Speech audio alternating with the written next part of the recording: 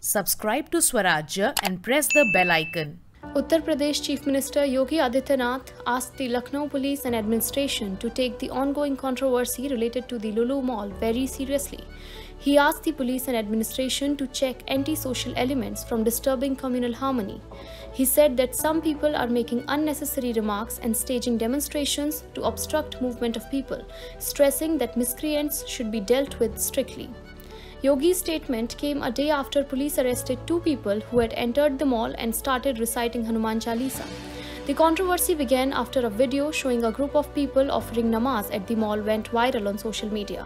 The Lucknow police arrested 4 persons for performing Namaz at the mall. The arrested men were identified as Mohammad Rehan, Aatif Khan, Mohammad Lokman and Mohammad Noman. All 4 have been sent to judicial custody.